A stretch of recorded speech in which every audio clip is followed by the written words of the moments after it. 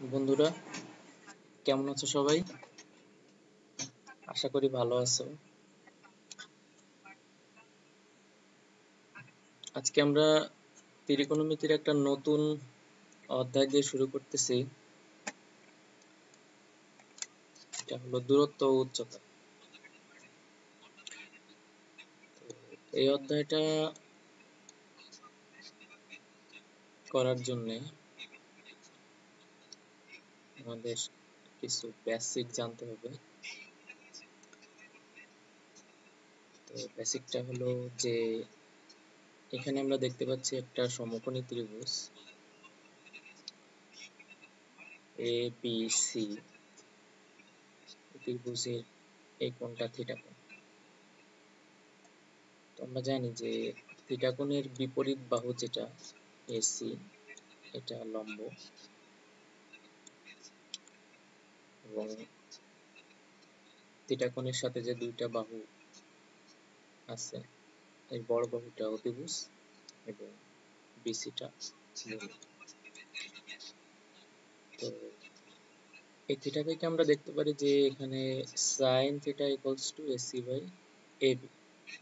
তো এসি কেন? লম্ব এসি আর অতিভুজ এবি।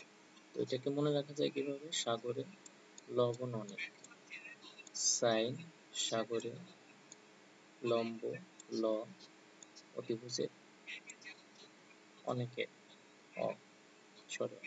সো এক্ষেত্রে আমরা মনে রাখতে পারি যে sine theta equals to AC by AB. Theta কোণের যদি আমি ট্যান অনুপাত নিতে চাই, সেক্ষেত্রে আমার লম্ব সেমই থাকবে,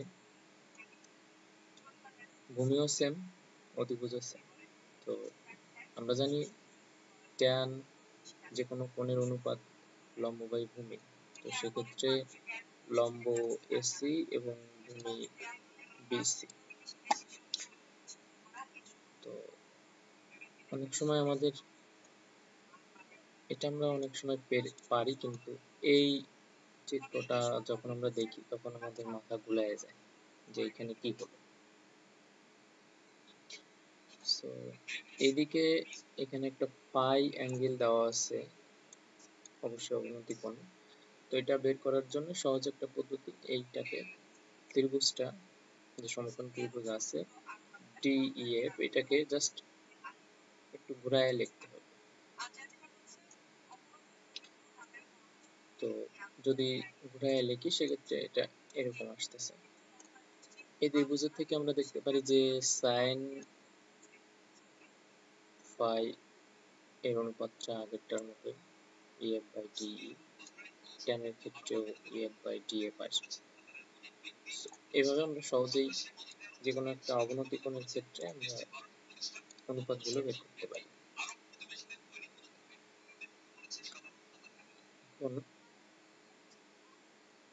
এখানে দেখতে পাচ্ছি যে উন্নতি কোণ ব্যাপারটা কি। আমি যে উন্নতি কোণের কথা বললাম, উন্নতি কোণ ব্যাপারটা কি? সোজা কথা, এ ও বি একটা সরল কোণ বলতে পারি বা সরল রেখা বলতে পারি। এই সরল রেখার যে কোনো একটা পয়েন্ট ও, সো ও থেকে পি বরাবর আমি যদি একটা বাহু নিই, তাহলে এই ও বি এর সাথে ওপি এর যে মধ্যবর্তী কোণটা, আমার শুরুর পজিশনটা ছিল ওবিতে, এখন ওবিটা অ্যান্টিক্লকওয়াইজ ওপিতে চলে গেছে, সেক্ষেত্রে আমার থিটাটা তৈরি হয়েছে, এই থিটাটাই হবে উন্নতি কোণ। তো এখানে আমাদের কিছু ট্রিক্স মাথায় রাখতে হবে চিত্র আঁকার সময়, যে কি হচ্ছে, যখন 30 ডিগ্রি যে কোনো অ্যাঙ্গেলের জন্য আমি চিত্রটা অঙ্কন করব, সেক্ষেত্রে অবশ্যই ভূমির মাপটা লম্ব থেকে বড় রাখতে হবে, এবং 45 ডিগ্রির জন্য দুটা ইকুয়াল থাকবে, আর 60 ডিগ্রির জন্য ভূমিটা লম্ব হতে ছোট। তো এই বেসিক জিনিসগুলো আমাদের প্রয়োজন দূরত্ব উচ্চতা অধ্যায় ম্যাথগুলো সলভ করার জন্য। আমরা নেক্সটে দেখব যে কিভাবে ম্যাথ সলভ